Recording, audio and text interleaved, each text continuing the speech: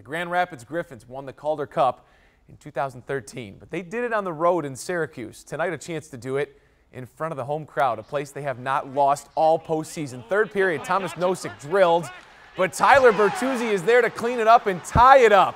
3-3 game. He becomes the Griffins' all-time leading playoff scorer. 3-3, and Martin Ferk from the point makes it 4-3. The Grand Rapids Griffins, the Red Wings AHL affiliate, the champions. Bertuzzi, the MVP of the postseason, and in case you were wondering, in the midst of all those Red Wings prospects, Dan Cleary on the roster. He is a Calder Cup champion. Unbelievable.